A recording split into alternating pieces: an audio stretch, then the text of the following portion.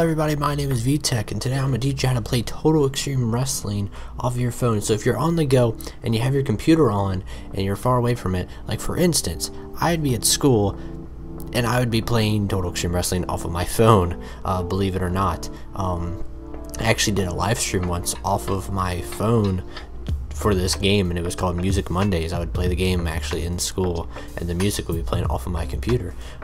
So as you can see right here, let me no scam, no joke at all. Right there, you can see me moving my phone, and I got this. I can go to the Reese's Puff save right there. So I'm gonna show you how to get all this done, but I'm just showing you right here that hey, I'm not joking you, I'm not ribbing you. I'm using my phone right now to move all this around. You can see it. So before we do all that, I'm gonna show you what you need. So what you're gonna need first is you're gonna need TeamViewer, by the way. So as long as you have TeamViewer installed on your computer, you're good to go. That's the only real installation you need on your computer, aside from TW 2016, of course. And then on your phone, no matter what phone it is, I've used this with my Samsung Galaxy, I've used it with my iPhone 4S and now 5S. I'm pretty sure if your Windows phone has the Windows Store, you should be able to get TeamViewer on there also, but I've done this, on Android and iPhone, so that's the majority of what most people have. But if you do have a Windows phone, you should be able to get this to work, and no matter if you have a Mac, Linux, any of that, you should get it to work also. It also says right here, Chrome OS, Windows app, BlackBerry. I can't speak too much about for those that are using the Total Extreme Wrestling 2013 edition off of Steam machine, stuff like that. But if you're one of those rare few that have, just comment down below and say hey, it worked. No, it didn't, because Steam machines still kind of work in process.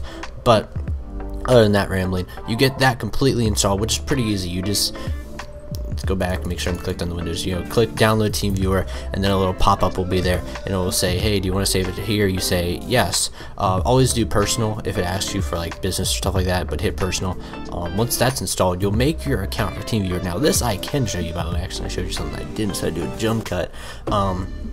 And it will give you all your information. It will give you your ID and password and everything.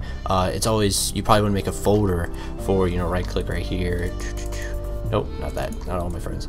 You can add this computer, stuff like that, add your ID. I'm not going to show you that because it has all the information actually there. The password does change, by the way, so you could try connecting to me, it won't work. But the password changes every time you open it back up. So I'll actually get into this a little bit more in depth for another video about how to play multiplayer. But just for the sake of people who want to play this game off of their phone, let's jump back to my only screen right here. As you can see, alright, this is what my phone looks like right here.